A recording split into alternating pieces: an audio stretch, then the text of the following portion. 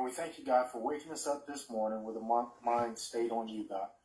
We're so eternally grateful, Lord, that you're even mindful of us, Lord, realizing that our righteousness is but filthy rags before your righteousness. We ask, God, that you forgive anything that we've done, said, or thought that's not like you, God, as we forgive those who have done, said, and thought things against us, Lord, Father God. We thank you for your word. Thank you that your word is a lamp to our feet, a light to our path, Lord, Father God. And we thank you, God, for allowing us not only to hear your word, Lord, but allow us to be doers of your word, Lord, Father God. We ask, God, that you bless those that join via Zoom and via Facebook Live, Lord, Father God. Allow us to hide this word deep down in our hearts, Lord, and bless Bishop Parks, Lord, Father God, as he partakes and breaks this word for us, Lord, Father God, and rightly divides it, Lord. We ask these blessings and all other blessings under the authority and power given unto us by Christ Jesus. We say amen, amen, amen, and amen. Amen and amen. Thank you, Pastor Weston, for such a wonderful prayer. Pastor Weston, I know you did it last week, but we got some new people here this week, and we got some that probably didn't capture your YouTube channel. Could you go ahead and put that in the chat again? And I want to encourage all of you, Pastor Weston, he's a young pastor, but he's a powerful pastor. He's has a powerful word. And I want him to put that in the chat. And if you could copy that link, amen, and tune in to his YouTube channel and be a blessing to his ministry, because the more you like his post, the farther they send it to other people that need to hear it. But also you'll receive a blessing. Amen. That the word of God is quick and powerful. And sometimes it just takes one word. And God is not particular about who he wants to give that word to, other than the fact that it's someone who wants to spread the gospel, the good news of Jesus Christ. And Pastor Weston has committed himself to that. All right. So Pastor Weston, there you go. Y'all, if you don't know how to use the chat, it's right at the bottom of the screen. It says chat. He put the link in. Amen. And so let's support him. And also, amen, you just never know. One word can change your whole life. The voice of God we were preaching about Sunday, not a scripture so that you can be a biblical scholar that quote a scripture. What's the use of quoting a scripture and don't know what it means? It's about the voice of God. What did it say to me? And when it says to you, as Pastor Wood was here, he would say these words, don't just be a hearer, be a doer also. So let's get into this. The power of God's grace. Tina Diaz, good to see you. Amen. Sister Marcia Jones, Sister Doris T to come in. There's more people coming in. But the power of God's grace. This is what we're going to deal with tonight. Now, I want you to strap yourself down, Sister Sharon Lewis, because we're getting ready to go Star Trekking tonight. I grew up watching Star Trek. Star Trek. I call it Star Trek, even though it's spelled T-R-E-K. I guess the correct pronunciation is Star Trek. But in any regards, and they would say, go where no man has gone before. Not that I'm the only preacher who's gone in before, but we got to go in this setting, in this venue, to really understand the power of God's grace. Now, this Bible study is intended to expand on your thinking on God's grace. We've been led to believe that God's grace is unmerited favor. That's been in the Sunday books. I grew up reading it. The Sunday books today still talk about God's grace as being unmerited favor. In that context, we're told that God grants us favor that we don't deserve. That unmerited favor means God grants us favor that we don't deserve. Now, whereas that context is true, God does always give us things that we don't deserve. It's not truth. God's grace is not unmerited favor. In the general scheme of things, and you can sum it all up by God gave us something that we didn't deserve, but that's not the root meaning of the word grace.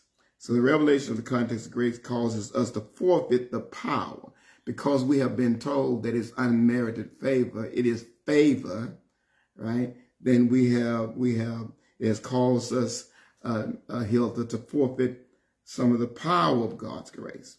We make grace sound like magic dust that that God sprinkles on us to forgive us of our sins and give us things for free that we don't deserve. Then we become Christians and not saints.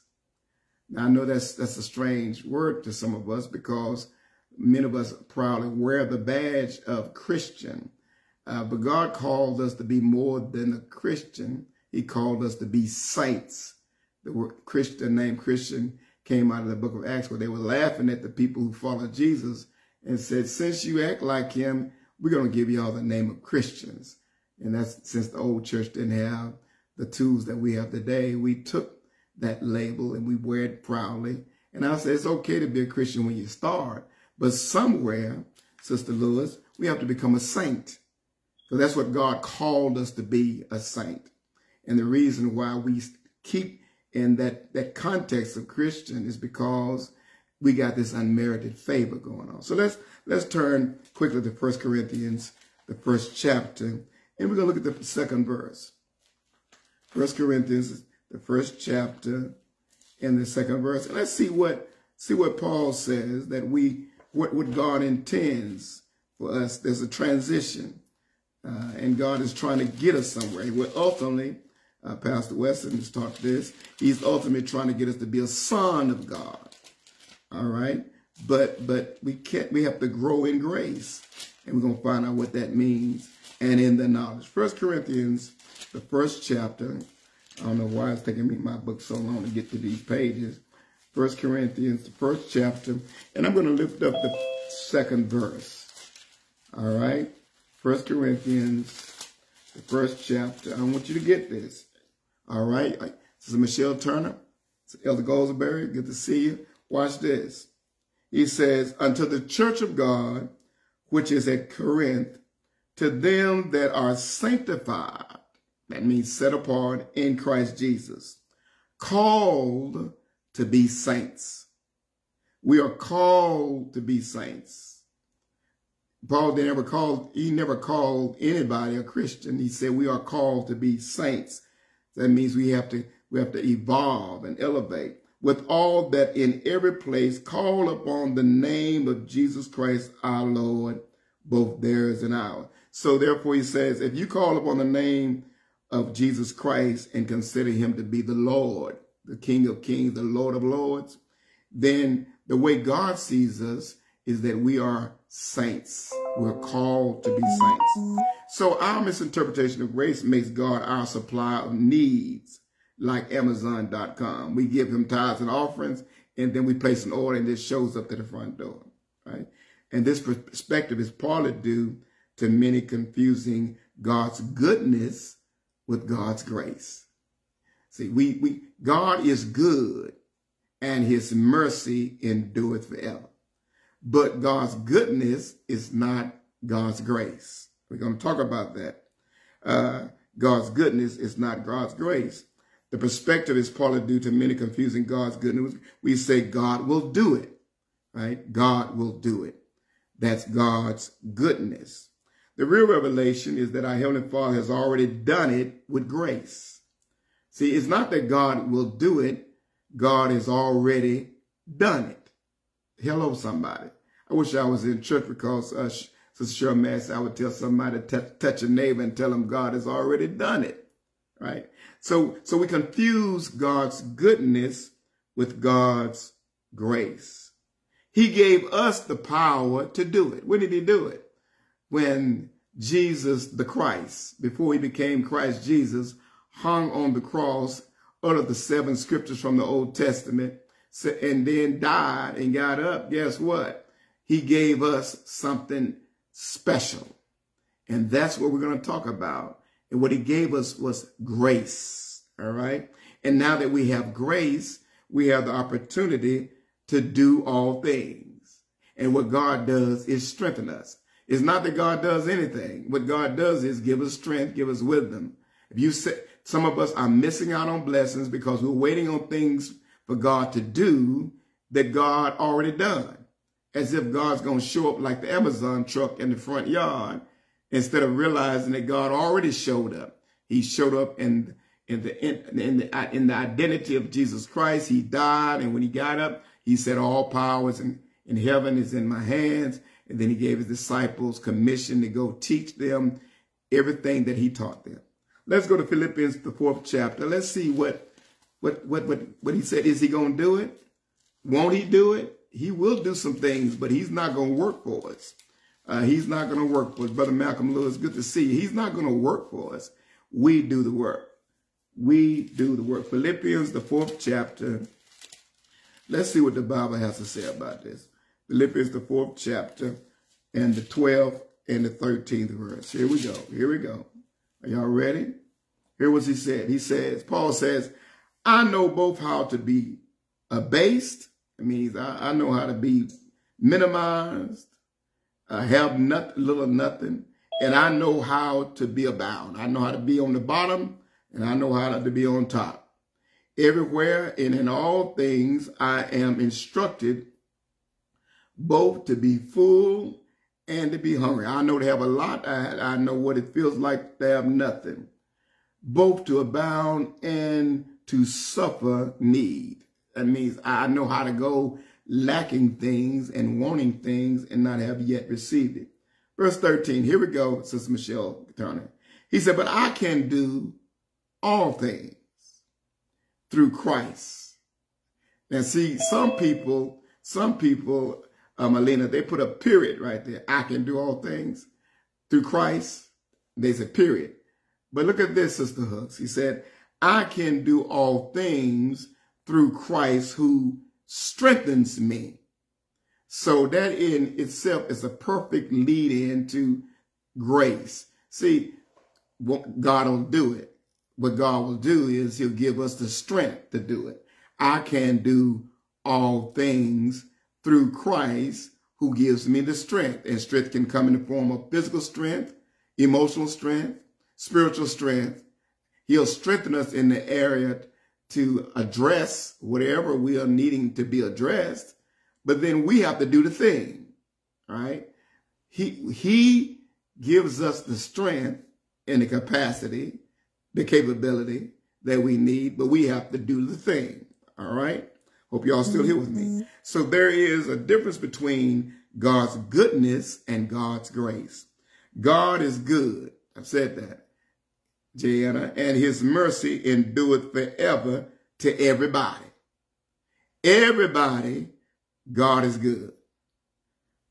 God is good to everybody. All right. The word good, Brother Keith Miller, in Hebrew is tov, is T-O-V. And what it means is fulfill the purpose. Right. And what purpose is God fulfilling? The purpose he gave us in Genesis. Be fruitful, multiply, subdue, replenish the earth. That's the purpose of man. So when we say God is good, that means he fulfilled every purpose that he stated in Genesis 1 and 2 and 3, right? God is not creating new grass. Grass already been. He's not creating a new kind of water. God is not creating new kind of trees. We discovered new trees, but the tree was already there. So God fulfills the purpose. So if you look at Psalms 136 and 1, here's what it says. Oh, give thanks unto the Lord, for he fulfills every purpose, and his love lasts forever. See, God makes his, that's why Sister Carletta Miller, that the neighbor next door to us that don't go to church, drive the same kind of car, live in the same kind of house, don't pray, don't read no Bible, don't show up to Bible study, because God has to fulfill his purpose, right? And his purpose was laid out in Genesis. And his love don't stop, even though we say, oh, those people is just really, their lives are terrible.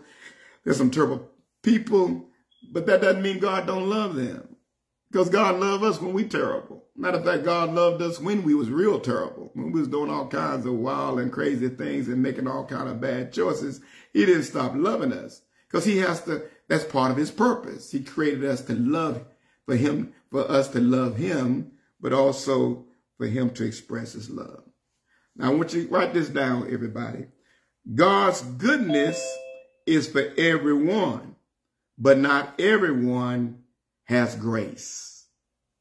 All right. I want you to get this. I want you to get this. So, on Ola, God's goodness is for everybody. He reigns on the just and the unjust. He fulfills that purpose. He's not going to let it rain in your yard and every other house on your street be dry. He's not going to do that. He gives everybody artanza. Everybody gets God's goodness, but everybody don't get God's grace. All right. So Bishop Paul, you got to talk to me because I thought we all was children of God. You're going to find out, no, you're not. Everybody's not a child of God. Now, everybody's not a God created living beings, but every living being is not a child of God. You know, we all children of God. That ain't what the Bible says. I'm going to show you the scripture. I know I'm talking strange language, but it's in the Bible. We say we all God's children. If you're a believer, you're a child of God. But if you are not a believer, you're just a living being. God, he wanted beings. He created things. He created living things. That's, things that require water. This big old elephant ear tree sitting up in my living room. I love the tree, but I got to water it. It needs water. It needs sun to live. It don't need food. Then he created living beings. So everybody receives God's goodness, but everybody is not God's creation. Let's go to Ephesians 2. And let's look at the 8th verse. Ephesians 2, verse 8. Everybody, Melina, gets God's goodness. He reigns on everybody. It snows on everybody. Everybody die, right? Everybody die. That's God's good. He fulfills that purpose. But grace is not for everybody. Ephesians 2, the 8th chapter, and the 10th through the 10th verse. For by grace are ye saved through faith, and that not of yourselves. It is the gift of God, not of works, lest any man should boast.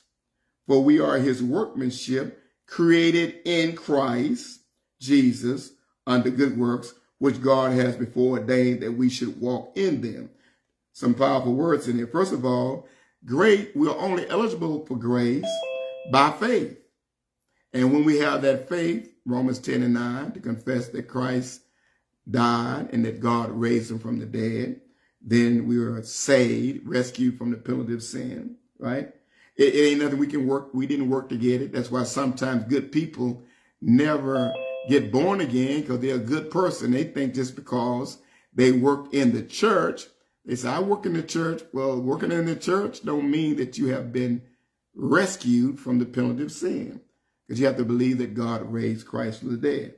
He says, verse 9, not of works, lest any man should boast. That's why some people boasting about all the great things they do. Don't realize that the great things that you do is only because that God has given us the capability through grace. All right. So we can only receive salvation by grace, right? We are not saved. We are saved not because the Lord is good, but because God granted something special to us, the believers. Grace, Tina Diaz, is only eligible for those who believe. If you don't believe, you ain't saved. If you ain't saved, there is no grace. All right? So we must understand this word grace. It said by grace, by grace we are saved. By grace. What is this? It ain't unmerited favor, but it's something else.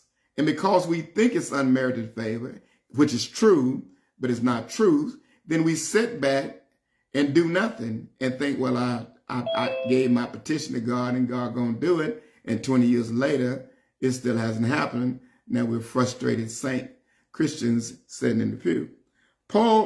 Apostle Paul told the Ephesians, we're saved by grace. We just read it, Ephesians 2 and 8.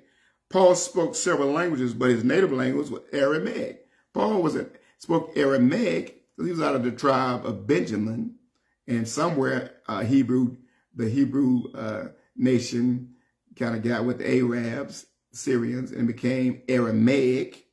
And Jesus spoke Aramaic.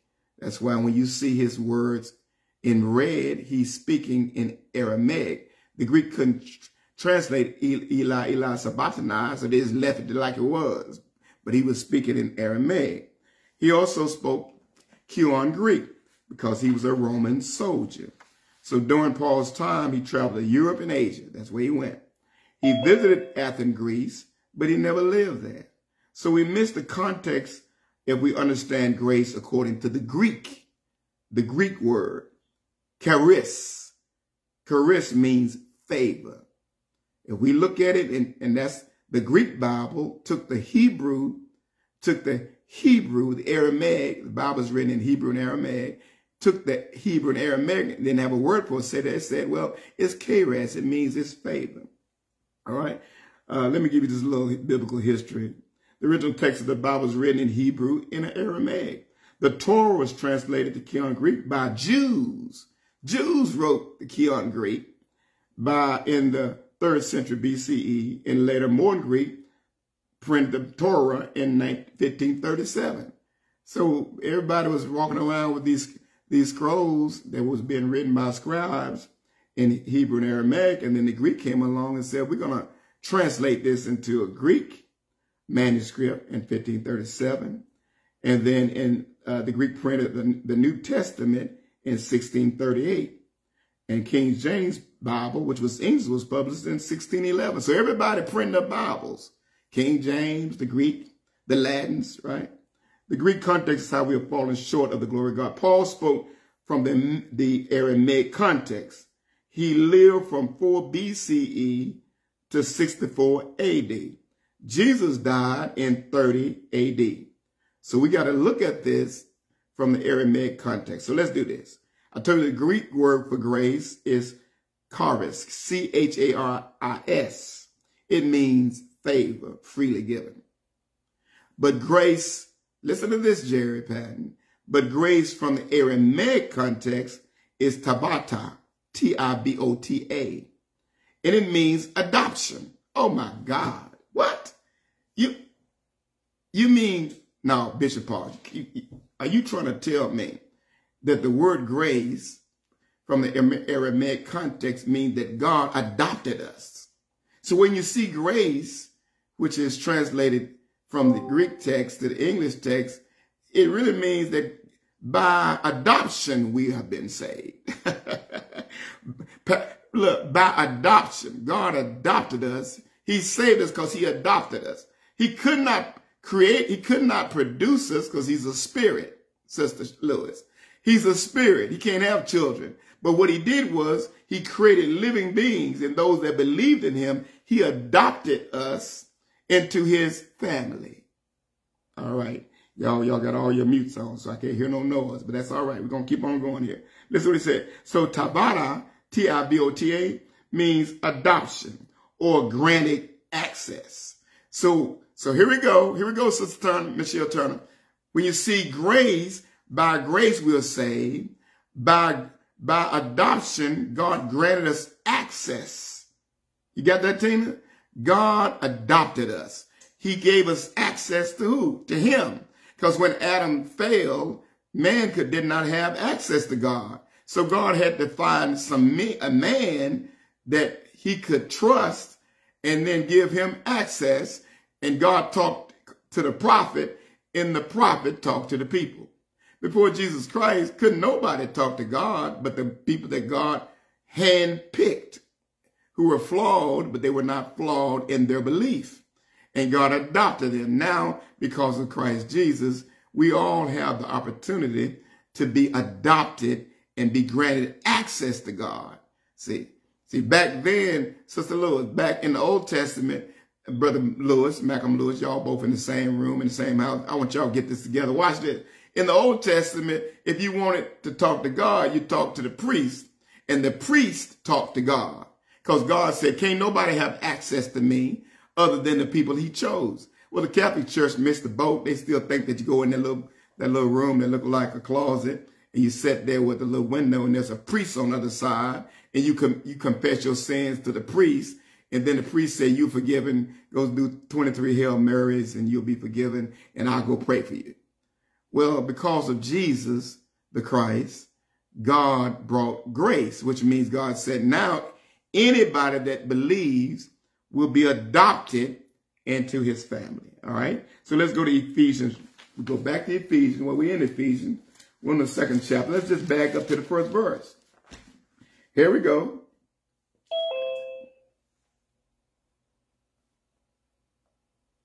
First, Ephesians 1 and 5. Are y'all ready? Here we go. Brother Malcolm Lewis, here we go. Having predestinated us unto the adoption of children. There it is. There it is. Sister Patricia Miller. He said, God created living beings, but grace is, now he said, but I'm going to adopt those as children who believe in Jesus Christ. Having predestinated us into his adoption of children by Jesus Christ to himself according to the good pleasure of his will. That means God figured out how he wanted to do it, how he was going to bring us into his family. And since he could not produce us, he could create us. He said, if you believe Jesus, who is God, then God now adopts us into his family. And that's what grace is. Grace, Tivota, means adoption. Granted access to God. We now have access. We go to people and say, will you pray for me? And that's fine, but it ain't fine. What we should go is say, can you touch and agree with me? Because you need to, if you are a believer of Jesus Christ, believer of God through Jesus Christ, then God says we're already adopted. And since we're adopted, we don't need a middleman. The prayer in the church should be a prayer of agreement. I'm praying agreement. It should be. It should be. Sometimes we go all the way in. My little brother would say we press our way in. It sounds real good. I call it poetic praying. It sounds real good. And words be coming together. We head bowed, knee bent, body bowed, like an empty cup before a full. Boy, that sounds so good. But they ain't got nothing to do with me. Who are you praying for, preacher? And everybody getting all excited, and we walk to the seat and say, well, now we're going to leave it at the altar. Take your burden to the Lord and leave them there. It means take them to the Lord, not take them to the front of the church. All right? So it says, so then we are saved by, let's go back to Ephesians 2 and 8. Ephesians 2 and 8, it says, for by grace we are saved through faith, and that not of yourselves. It is the gift of God, not of works, lest any man should boast. So let me translate this, Kathy Wood. For by adoption, we are saved through faith. Pastor Weston know what faith is. It's emunah, steadfast loyalty or supporting God, and not ourselves. It is a gift of God, not of works, lest any man should boast. God adopted us as his children. That's grace. He is a spirit and cannot have children. So he adopted or granted us access to him as children and believers. All right. Therefore, everyone is God's creation as a living being, but everyone is not a child of God. Every living being is God's creation, created in his image and in his likeness. But every living being is not a child of God, because we just read it in Ephesians 1 that you got to be adopted through Jesus Christ. Yeah, if any man be in Christ, Sister Gail Crozier, he's a new creature, right? If you're not in Christ, you're an old man. And God don't have nothing to do with the old man, because the old man is fleshy. God don't deal with, only prayer, people say God won't hear a sinner prayer. That is incorrect. God will hear a sinner prayer. Here it is. I believe. That's it. When it's with a sinner, that's how we got saved. When we say, I believe, God hears you, right? And well, I don't know what was going on with me. I was living a wild life. I'm not talking about Bishop Paul. I'm just talking in general for somebody don't go around and put a comment somewhere in somebody's messenger. I was doing all that crazy stuff. You know why God didn't deal with you correctly and appropriately? It's because somebody who's in the family, adopted into the family, that was a believer, was praying for you and prayed for me and prayed for us until we came into the knowledge that we need to have more than the streets. We need to have God in our lives. And those prayers, not because of us, because the person who prayed was close to God, God heard their prayer, and because he loved us and we're in his family, then he reached out and protected us waiting for the moment for us to give our life to him. All right. So grace is that God, through Christ Jesus, adopted us. Tivota, T-I-V-O-T-A. It means adoption, admission. It means granted access. All right. And because we're granted access, we become his children. And children, I think some of y'all got children. A lot of you have children. Listen to this. Children always have access to their parents or parent. Children, if they call you, even if you're mad, you're going to answer the phone. You may lay them out first 15 minutes, then you're going to say what you want. A child will always have access, but you do not give a stranger access to you. Somebody meet you on the street, you don't know them, say, can I talk to you? You start grabbing for your purse, something in your purse, I don't know what's in there. You start grabbing for your phone because I don't know you. You don't talk to me when I don't know you unless you look like you're okay, but I'm still cautious. But a child in the family can stop you anywhere. Isn't that right, Melina? Stop you anywhere. You got a question, Melina? No, I'm listening. Okay. So here's the thing. Children are always given, but strangers as his children, we operate under his power. All right? We operate under his power. Grace means, the word Tivota means adoption. Right? And he grants us access. And when he grants us access, that access to God gives us power and an ability to operate through us because he has granted us access to him. So when he adopts us, it gives us access to him. And because we have access to him, then he can operate his power through us, right? So that he can accomplish through us what he wants to accomplish. What Paul says makes sense in 1 Corinthians 12 and 9. Let's go back to 1 Corinthians 12 and 9. When you read it, man, poetic preaching, you can make this go a whole lot of ways. This sounds good. But at the end of the day, what does it mean? He said, my grace is sufficient. Somebody heard the words that and said, amazing grace, how sweet the sound that saved a wretch like me. I once was lost, but now I'm found. Was blind, but now I see.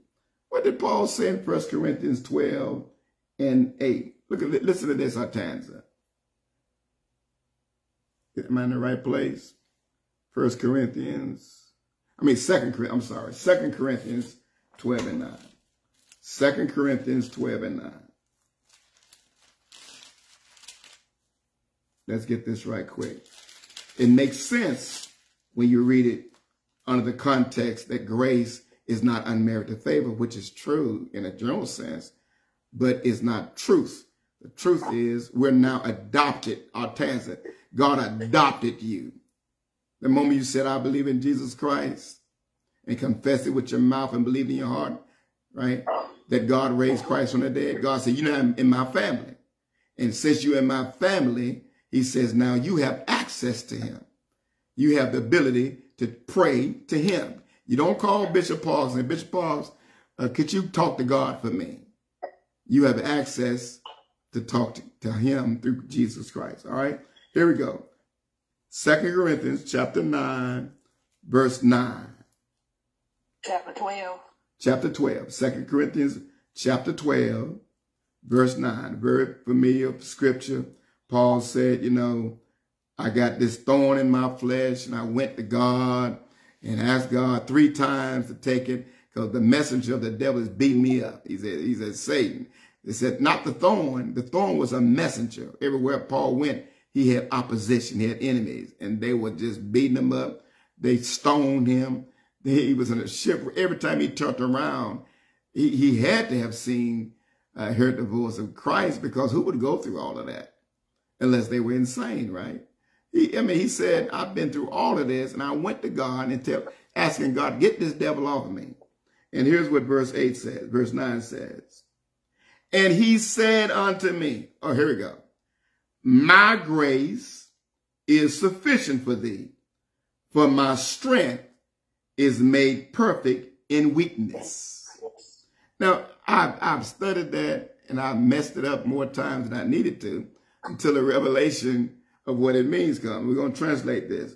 He says, so most gladly, therefore, will I rather glory in my infirmities. Here we go. That the power of Christ rest on me. So what is God saying here? What is he saying? He's saying, my grace. God said to him, that granted access through adoption. Paul, you're part of the family. Is sufficient for you. That your strength is made perfect when you're weak. Because God grants access to us when we're weak. Because most people don't pray when they're strong. They go to God crying when they what? In trouble. He said, but most gladly, therefore, I would rather glory in my infirmities, that the power of Christ may rest upon me. In other words, God releases his power to us when we grant access to him. So God said, you don't need to worry about the messenger buffeting you, beating you up. He said, you in my family. That's what God is saying. Sister Lord, God is saying, we're in his family. You ain't got to worry about the devil. See, I don't know about y'all, but see, I take it personal when people, now sometimes my family members have gotten themselves in some trouble, but I take it very personal when somebody offends them or hurt them and they didn't do nothing. So God is saying, you don't have to worry about the messenger of Satan who's trying to beat you up. God is saying, Paul, your adoption gives you access to him. And when we have access to God, guess what God does, Tina? Diaz, then God grants us power to deal with it. Power to endure, power to overcome, power to get around it, power to go over it. Let's read it again. Chapter 12, verse 9. And he said unto me, my adoption, the granted access is sufficient. God said all you need is access to him. That's why Paul was able to endure and come out of everything. Paul really didn't have to go to Rome. Barnabas said, I'm not going because they're going to kill you. But Paul looked like he wanted to die because everybody else said, we ain't going. Because if you go to Rome, they're going to kill you. And then Paul just said, well, here's the way I see it. For me to live is Christ and to die is gain. And they said, you crazy? And you can go on to Rome and die, but we're going to go on and take the gospel somewhere else. All right? So the power of God is released because we are granted access. Now, too many Christians, our problem is that too many of us are trying to reach our goals and aspirations operating out of our own strength, instead of relying on God's power and leading to get us to where we should be going with him. We're relying upon our own wisdom, our knowledge, our intelligence, and our strength. Right? That's what we rely upon. We rely upon the 12 steps to faith. We rely upon affirmations. You know, people. I got a friend of mine, and she said, every day I get up, I say my affirmation. I said, well, are you talking to God? Well, you know, I tell myself I'm rich, I'm prosperous, I'm wealthy. And they told me if I keep saying it, that the law of attraction will make that happen for me. I said, well, God's like this. If you don't do it his way, it ain't happening. And if it does happen and the devil give it to you, it's a string attached to it. He let you get up so he can pull the string and you fall in front of everybody, embarrass yourself and embarrass God. See, so we trying to listen to the world, right? Don't conform to the world. Listen, we're conforming to the world and not transforming by the repairing of our mind. God only wants one thing, do it his way. He said, seek first the kingdom. What's the kingdom? His authority and power and his righteousness, which means his way of doing things and everything. Oh, he said the rest of it's going to be added. All right. So our dilemma is we're trying to use techniques instead of understanding the way God wants to do it. He wants us to believe, right, in Christ Jesus. Then he adopts us into his family. And when we become part of his family as a believer, then Sister Michelle Turner, he works through us by giving us power. So when we are weak, we find his strength. That's what Paul just said. He said, God said his strength is made complete in our weakness. So Paul says, since now I got this secret that nobody else has got. Paul got a secret that the other prophets and disciples and apostles didn't have. He says, so when I'm weak, because I'm adopted into God's family, God then gives his power to rest on me. So he said, I'd rather go ahead on and have this trouble, knowing that God is going to give me his power to endure all of this. All right. Now, so grace is what, Tina? Tivota. It means what? Adoption. It means granted access. So, point number 2, the worse the world gets, the greater the access to God. Now, does that make sense? Hold on. The worse your trouble becomes, the greater the access to God. The worse situations are around you, with things trying to get you, overtake you, overpower you, depress, oppress, suppress, the greater God gives you access. Right? That's why to whom much is given much. Yes. Bishop. Yes. And along with that, could it also be that when we're going through that we tend to pray more when we got struggles going on with us? Some of us tend to be on our knees almost nonstop. We going through our troubled waters like that. But whereas other times when things are okay, we find ourselves praying a little less. Well, see, that's a great point. Here's what I would say to that. The praying part doesn't matter if we don't believe. Right? But if we pray and believe, the more we pray, the more access he gives us. Because God's looking at, do they believe me? Yes, come on, let me give you more. The more we believe, Paul was no greater than the rest of us other than his education. And, he was set on the feet of Gamaliel. But what Paul had, Abraham had, Joseph had, they really believed. They had dysfunctional families. They had wrecked lives. They did some crazy things. But if you read the Bible, one thing they had, they believed and obeyed. And when they did that, God gave them access. And then he gave them power. Right? So when we pray, when we're weak, that's what we just read, right? That's a good point. Paul said when I'm having infirmities, God, right? I feel weak. God gives me power. So Paul says, then I'd rather forget about the devil messing with me. I'd rather have the power. You see what happens? So because you believe on Ola and the rest of us on Zoom tonight and Facebook, because we believe, God gives us grace. He adopts us into his family, his family through blood. We are part of his blood family. What you mean, Bishop Paul? Jesus shed his blood and made, right? His blood made, God is a spirit, right? So he couldn't bleed as a spirit, as a creator, but man had to bleed. And when that tied us into the blood relationship. Everything God did from Adam fall was blood related. By the shedding of blood, whether it was an animal, God used blood. So he wanted a family, a natural family, and that he could adopt, and the blood connects us. So when we come to him believing, the greater the hardship, the more we should believe.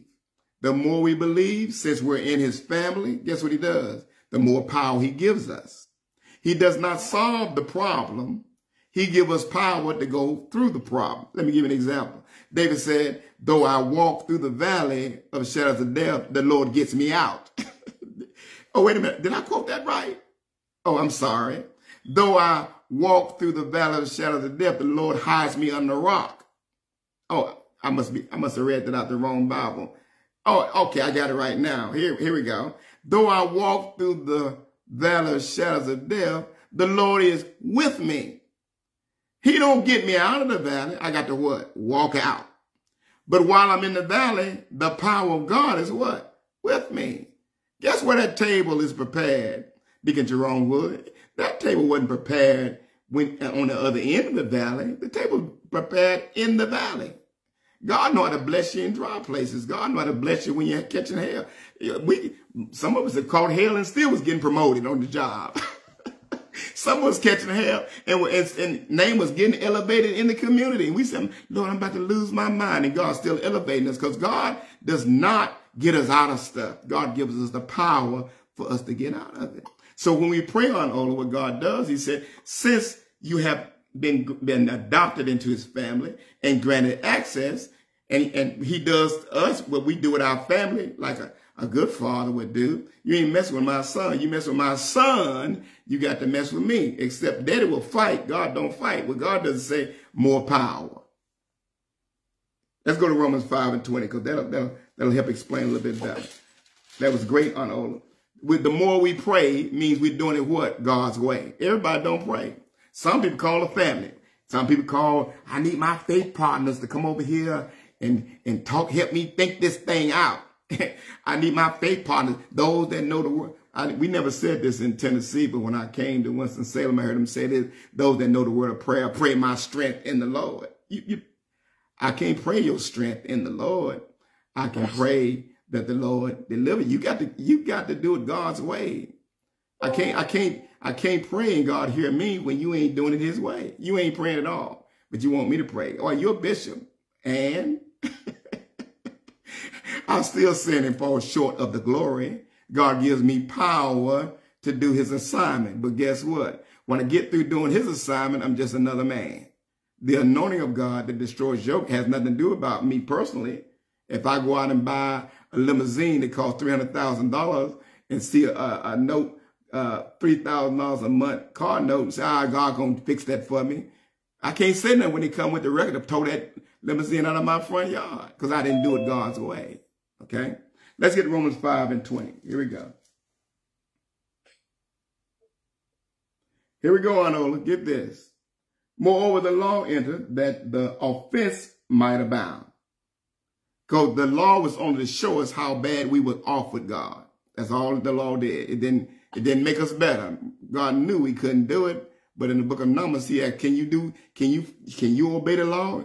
And those people, because they were all puffed up, said, yeah, we can do it. God said, okay, now I'm going to put this law on you.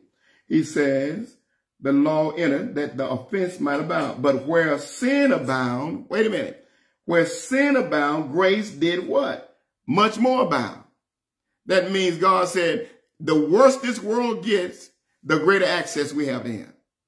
It can't get so bad that we can't go to God.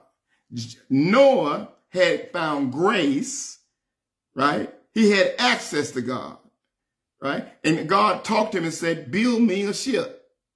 And because he built the ship, the power of God gave him the strength to build an ark that was like a big Navy vessel, right? And then God, because he was adopted into God's family, everybody on the planet died except him and his 3 sons and 3 wives and his wife. All right, let's keep reading. That as sin has reigned unto death, even so might grace, access to God, reign through righteousness. And all of righteousness means doing it God's way unto eternal life by Christ. In other words, you do it God's way until you have eternal life. So the harder it gets, God opens up his access. They used to say it this way: little prayer, little power. Some prayer, some power. Much prayer, much power. What does that mean? When I have now access to God, when God gives me a word, the Spirit gives me a revelation, and I do it his way, then God opens up access to us greater. The access is based upon righteousness, doing his way. All right. So I know it's not the prayer. It is I pray, God, I sit in church and God gives me a revelation. Or I'm reading the Bible, you know, that's for me right there. I'm getting ready to do that right there. And when I do it, God said more access. So the devil, Brother Malcolm Lewis, want us to be ignorant about God's word. You know why? Because it's God's word that gives us access. So if I was the devil, thank God I'm not, I would make sure that people would stay as ignorant as possible. Because the more word they got, the more word they can speak in the air. God said, wait a minute, that's what I said. God said more access. The more words you have and the more you do what he say do, God says more access. It's just like when I know you, I stop. If I don't know you, I stop you at the front door. I don't know you. Well, I'm right. I'm a Christian. Well, I still don't know you. What can I do for you? If I know you, I may let you sit in the family room, right? But I ain't taking you to, wait, can I sleep here tonight? No, you can't.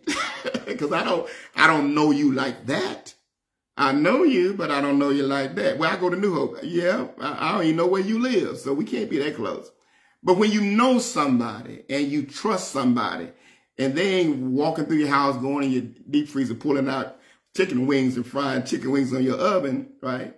Then you say, look, my home is your home. Because I know you're going to treat my home like your home. What is that saying? You're going to treat my home the right way.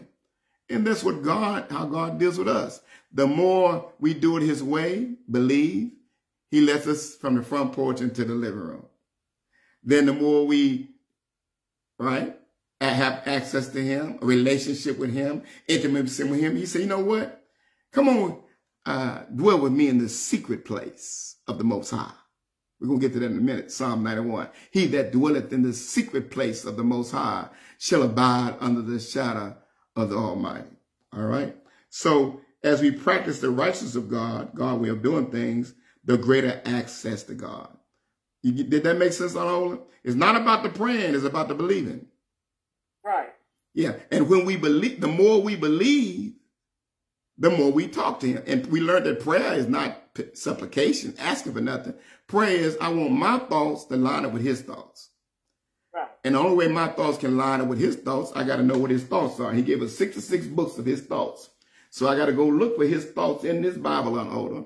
I got to line up my thoughts with his thoughts. Got to do what his thoughts say. And when I pray, I got to pray his thoughts in the atmosphere. God says access. The bigger the problem, greater the access. That's what grace means. It means granted access. All right, let's keep going. That was great. Thank you, Anola. I can always count on you. So here we go. Here we go, Anola, since you're talking back to me. We should come to God boldly. Why? Because our power cometh from God. Why? Because he granted us what? Access as being part of his family.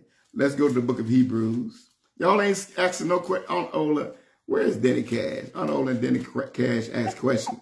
I always count on them to the rest. I'm right here, and I was thinking about the question the whole time you've been talking, but I thought I might sound a little ignorant, but what I was thinking, because I'm listening, you know, about grace and everything, but I'm thinking, why, since God is the omnipotent, the creator of everything, he did this. Yes. Why would he create us to be something else?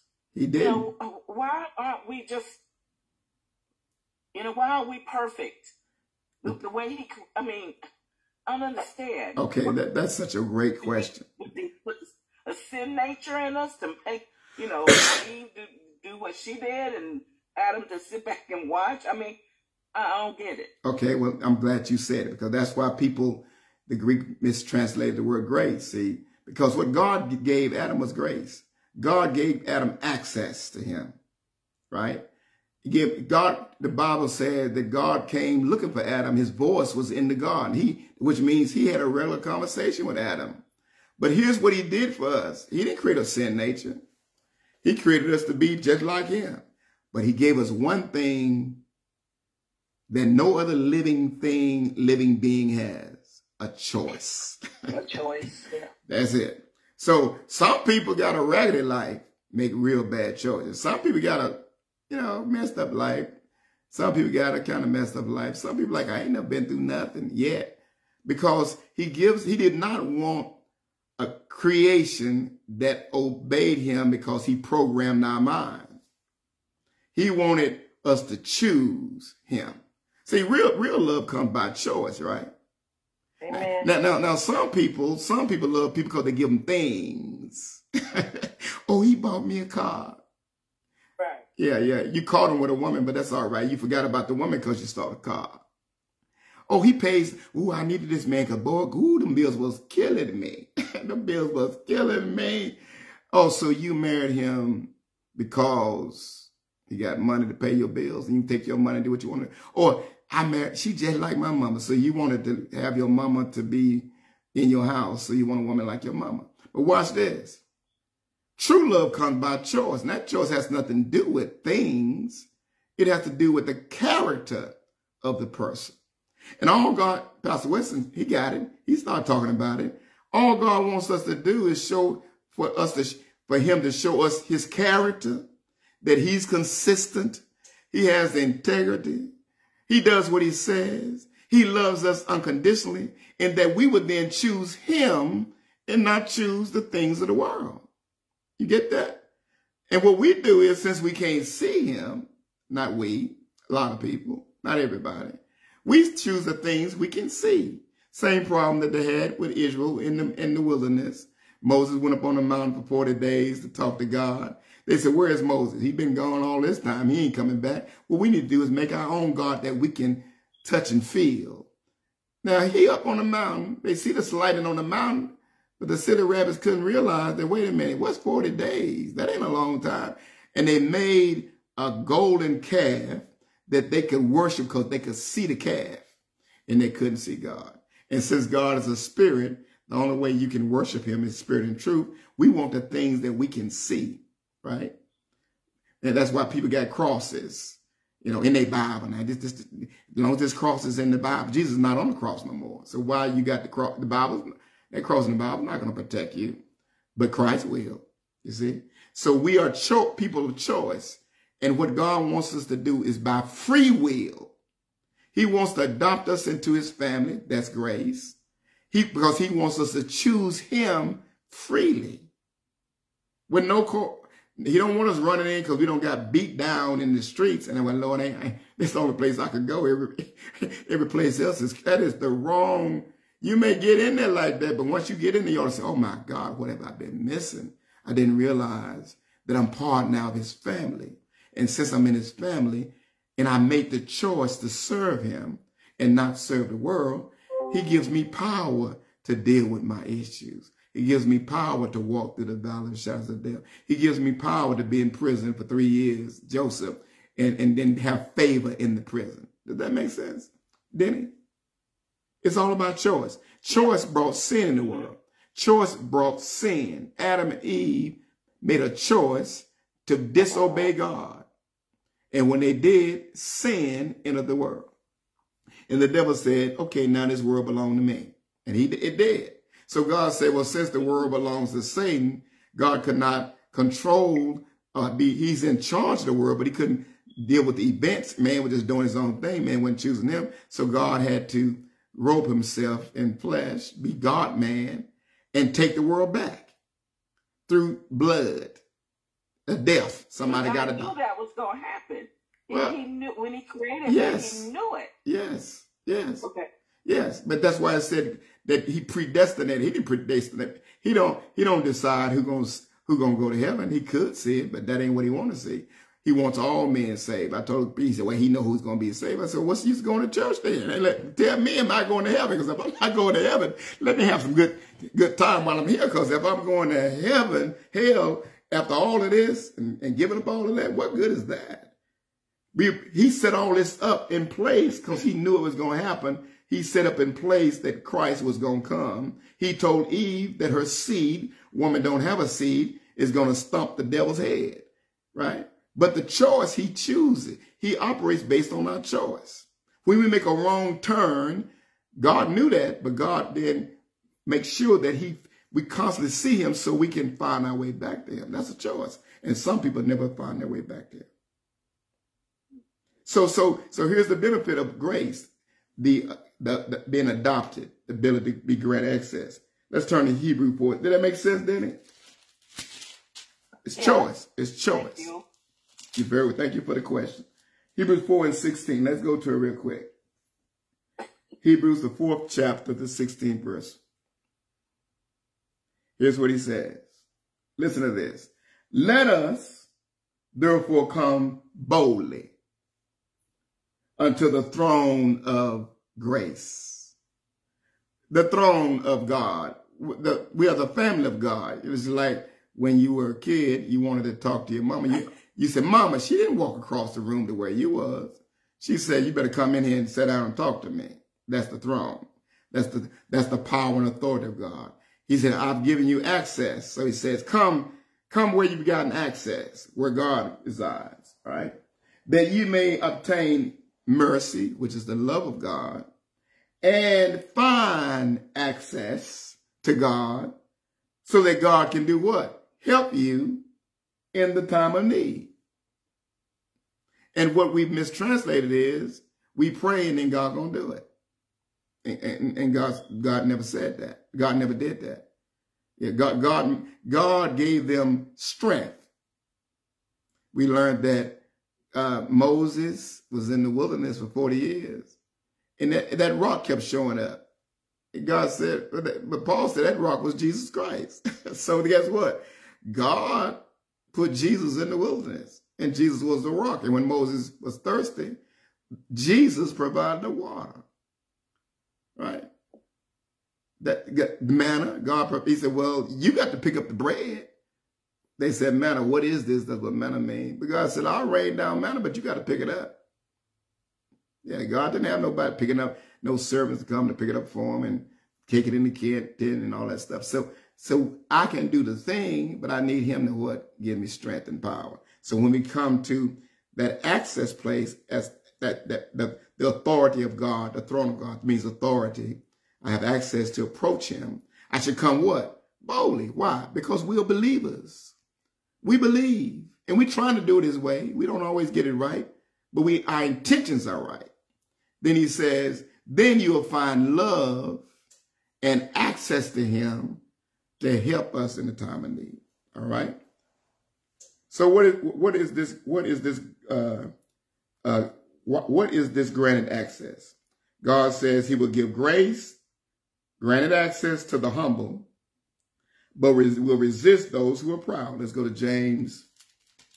James is next chapter over from the book of Hebrews. James 4 and 6. Here we go.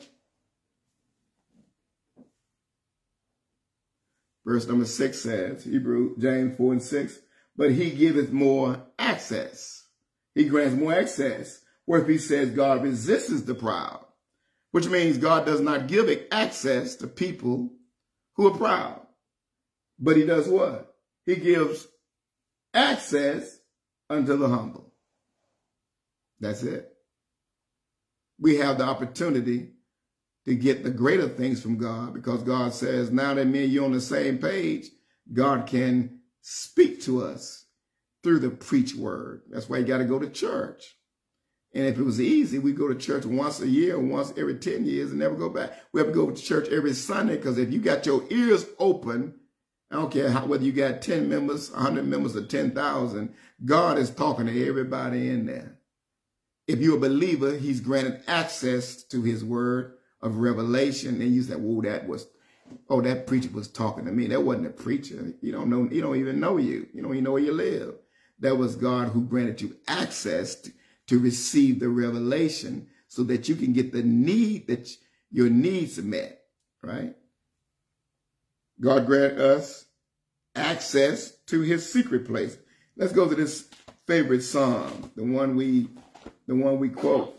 And one day we're gonna have to teach on this secret place because it sounds so good. It's like poetry. It's good to our ears, but what does it mean? Psalms 91, 1 and 2.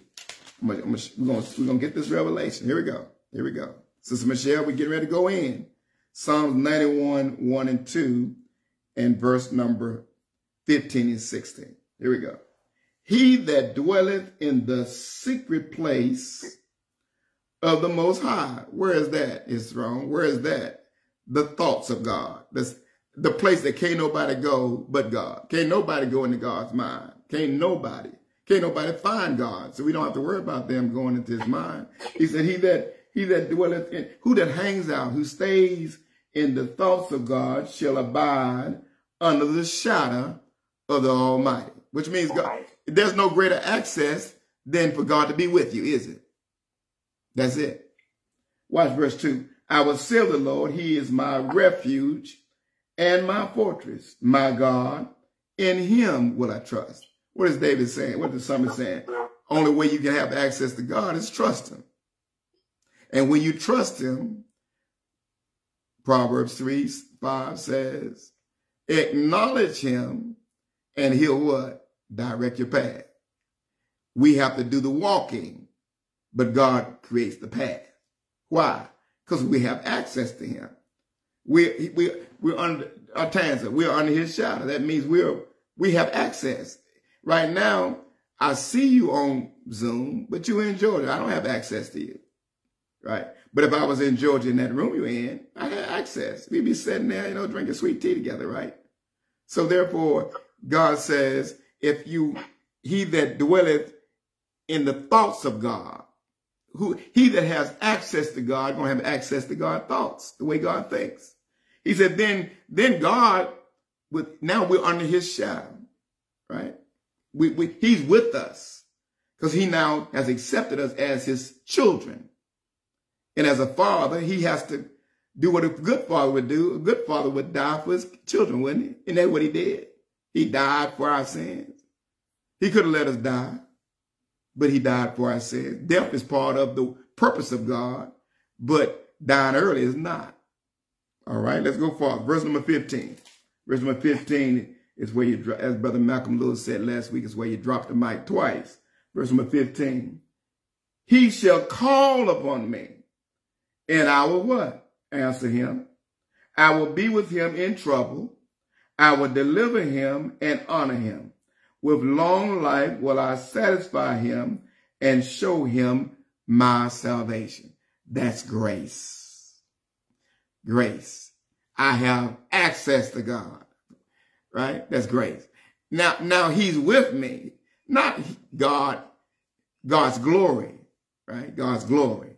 Right? God's glory can come to the earth, but God can't come to the earth unless he come in a human form. He did that once. And the only time he's doing it again is when Christ comes back, right? To redeem the whole planet. Verse number 6. So he said, he shall call upon me and I will answer him. I will be with him in trouble. I will deliver him and honor him. I will be with him in trouble. You see that, Anola? I will be with him in trouble. I will answer him. I will deliver him and honor him and give him what? Long life. That's grace. It's when God is with us. What is the power of grace? God's grace.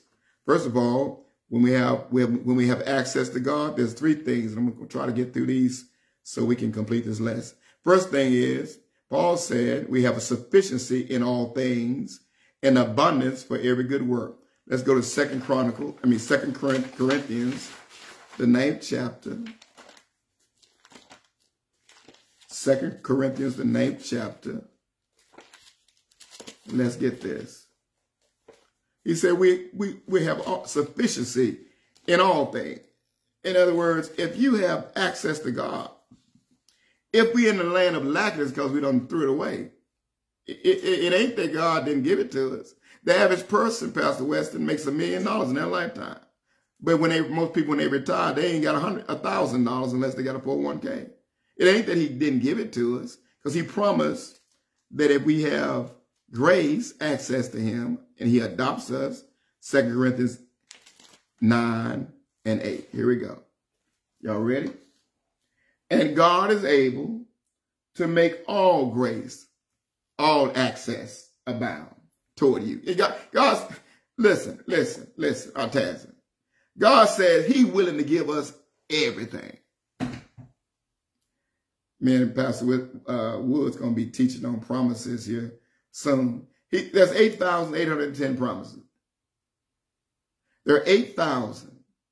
Patricia Miller, there's 8,810 promises in the Bible.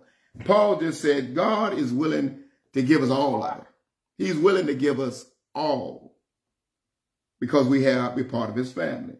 That ye always, having all sufficiency in all things, may abound to every good work. God is not trying to hold nothing back from nobody, because God wants you to exceed, overachieve, right?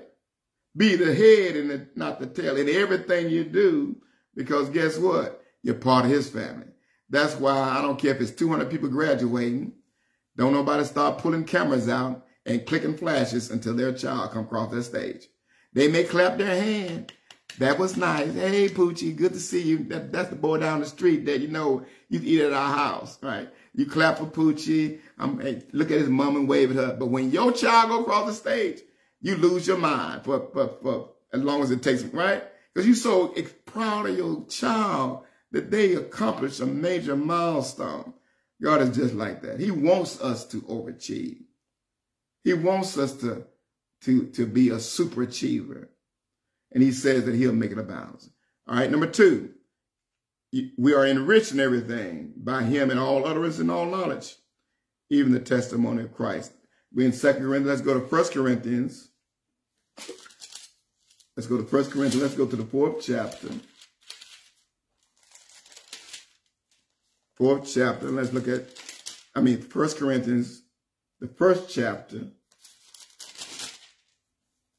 And we're going to look at the verses 4.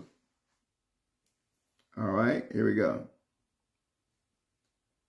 Here we go. Here we go. Here we go. Watch this, Tina Diaz. Verses number 5. I'll change that. It says this. That your faith should not stand in the wisdom of men, but in the what? Power of God.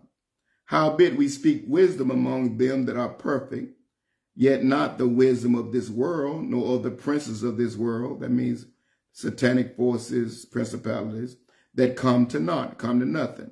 But we speak the wisdom of God in a mystery, even the hidden wisdom, which God ordained before the world unto our glory, which none of the princes of this world knew, for had they known it, they would not have crucified the Lord of glory. But as it is written, eye has not seen, nor ear heard, nor have entered into the hearts of man, the things which God has prepared for them that love him. All right? That's, wait a minute, I'm reading the wrong thing. I'm sorry. No, I read it right. 1st chapter. Was I in the 1st chapter or in the 2nd chapter?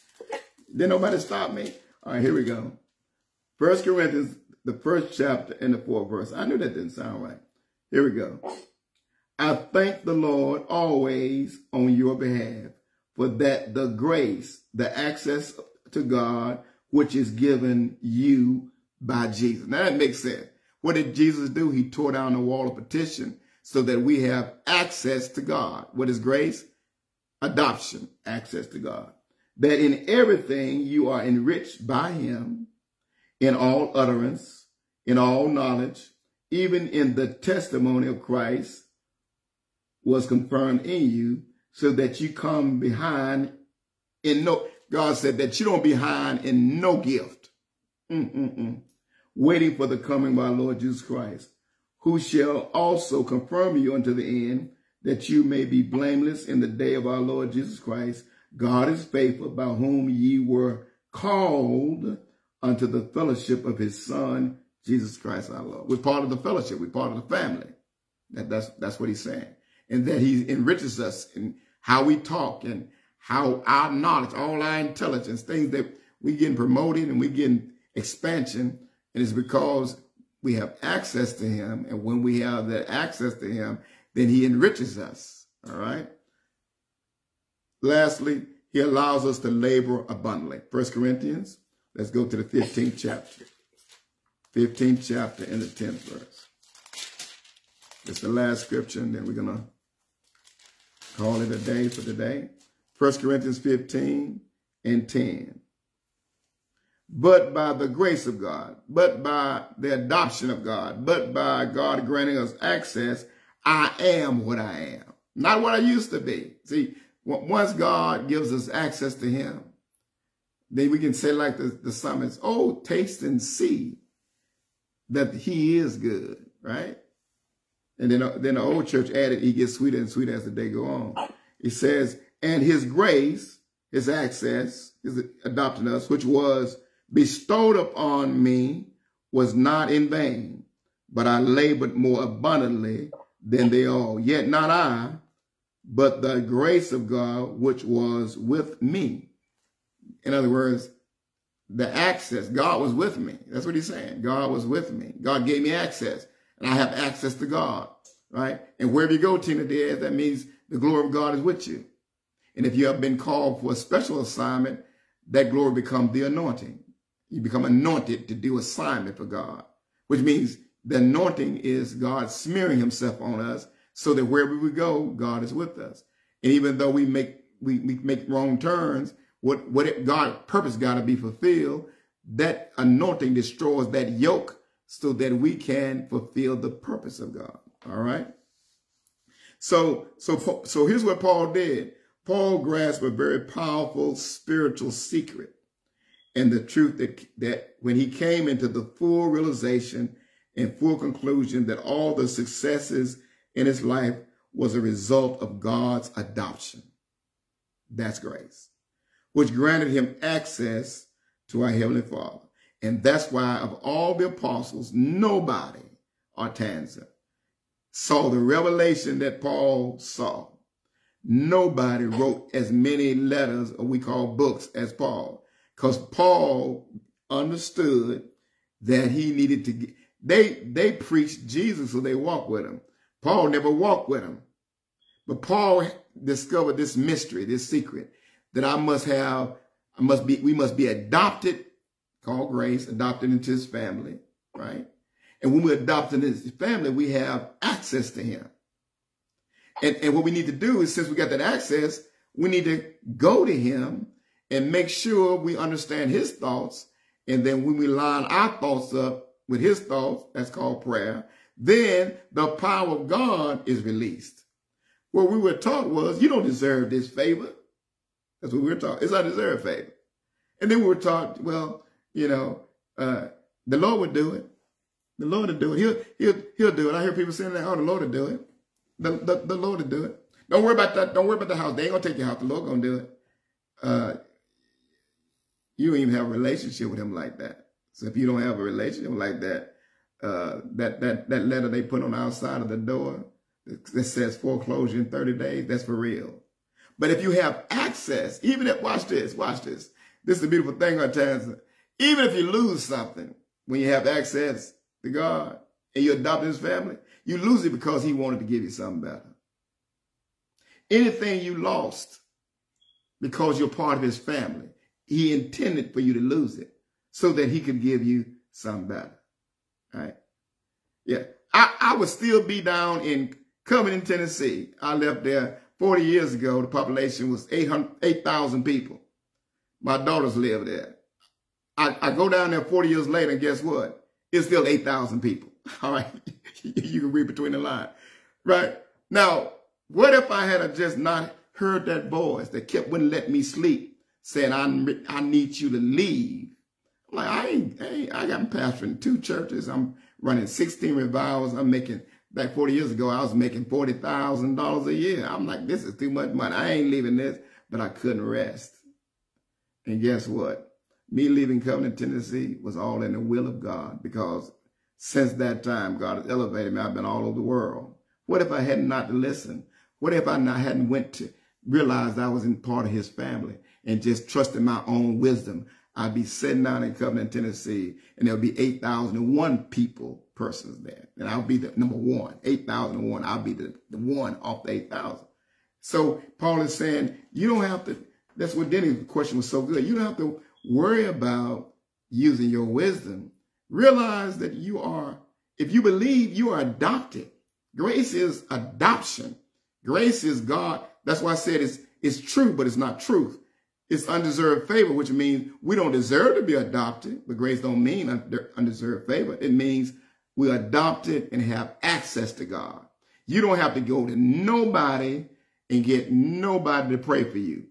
You can have access to talk to him for yourself. And if you have that type of relationship, to be bold, he said, come boldly.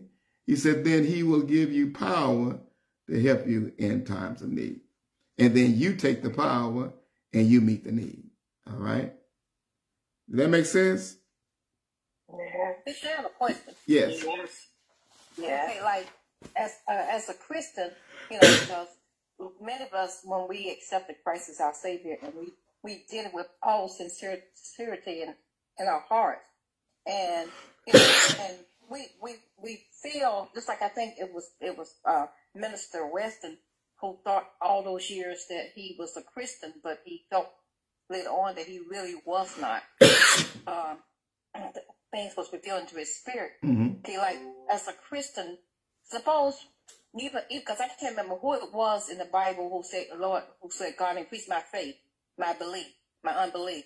Okay, even as a Christian, when we still trying to do what we feel is right, and for doing God's word, following God's word.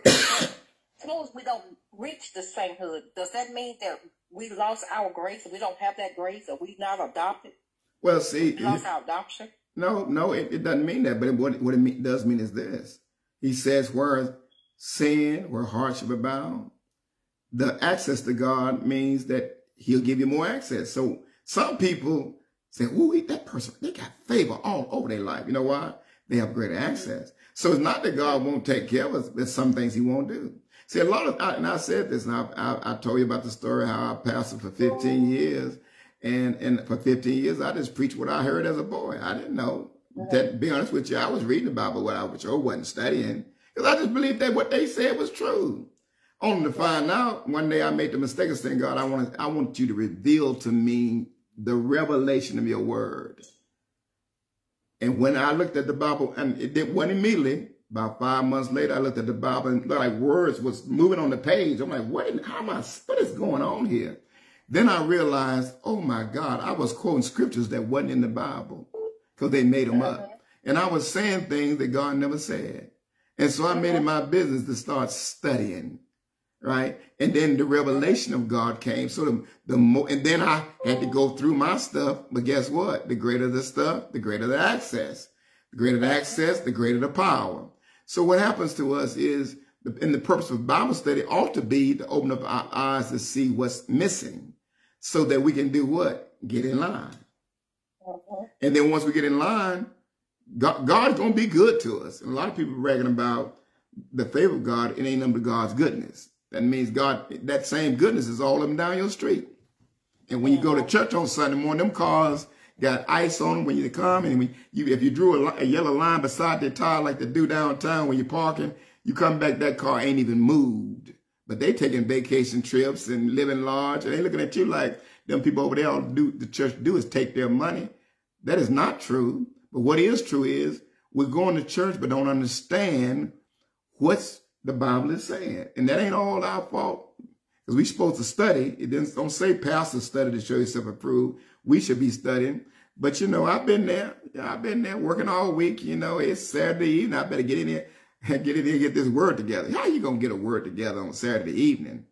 That's a revelation. What you're going to do is you're going in there, you're going to be a motivational speaker and get the people all hyped up. And they're going to feel good and walk out ignorant. And then guess what? When they go out in the world, they don't know nothing. They don't know nothing. They don't know because it takes study to know what these words mean. You can't use a Hebrew Bible and then be quoting English definitions. These people were not white people, black people. They were Hebrews. They were Arab. They spoke Aramaic. They didn't speak Greek. The Jews wrote the first wrote the first Greek Bible. That was Jews that did that. But yet now we've been taught the Greek word for this. Well, the Greek has got a different context. You better be looking up Hebrew words and Aramaic words, and then all of a sudden, grace ain't undeserved favor. Grace is adoption. It's access to God. God gave me access. You mean I got to go to my pastor and say, will you pray for me on this job? No, I can just go to God and say, God, I believe that you got me because your word said, if I paid my tithes and offers, that you would open up the windows of heaven and pour me out a blessing. And right now, I believe this blessing is in front of me. And you promised me 3 things you were going to do for me. That my season would happen on time, that the devil couldn't destroy what I build, and that you would protect me. You see? But if you don't know that, and anybody taught you that, just bring your tithes and offering because you trust God. Is that why you do it? There's got to be more to it. So we have not been properly, so we got young pastors like Pastor Christopher Weston and some other ones that I know, some of my sons and some of my friends' sons who are digging in and trying to get this revelation so that we can walk in the power of God. Not just the preacher, pastor, living large. Everybody in that church ought to be what? Living large. Yeah. Because the pastor's responsibility is to I'm talking to pastors right here on this Zoom, on this Facebook. They ain't on the Zoom. Because you can't live large and your members are poor. It's something wrong with that. They may be poor because they throw their money away, but they should not be poor because you ain't taught them. You see what I'm saying? And that's not pastors. That's Sunday school teachers and everybody else who pick up the Bible and attempt to rightly divide it.